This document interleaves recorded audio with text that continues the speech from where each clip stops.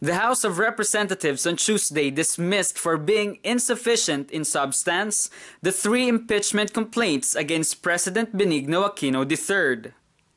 At least 54 lawmakers in the Justice Committee found the complaints insufficient in substance, as against 4 from the Makabayan bloc, who voted to approve it. A lightning rally in the committee was staged by the militants after the complaints were dismissed.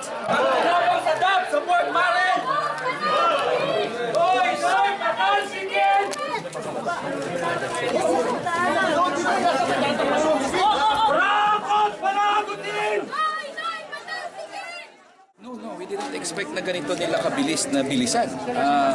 Especially since yung DAP talagang naglabag ng poder ng Kongreso. Hindi namin in-expect na ang kapwa namin congressman papayag na i-violate ang Constitution at yung congressional power over the purse.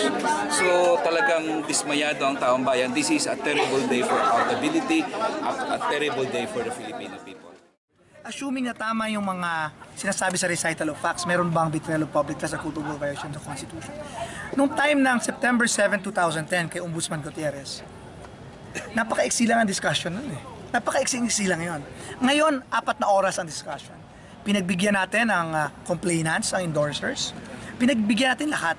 Pero despite of that, na pinagbigyan natin na makapagsalita sila lahat, ay ang hatol pa rin ng Committee on Justice, overwhelming na walang laman. So hindi natin pwedeng ipilit yung complaints pag talagang walang laman. Arvin Mendoza, reporting for INQUIRER.net.